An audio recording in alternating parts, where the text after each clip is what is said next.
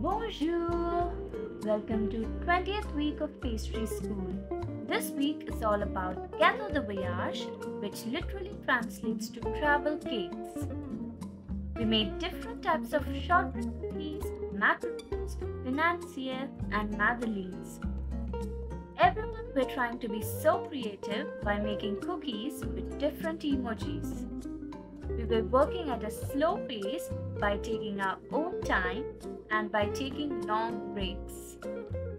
The class was fun as these are the last few days and our course is about to end. I was so involved in having fun that I forgot to record the final buffet. However, here is the recording of our weirdness while heading back home. See you next week. Bye bye.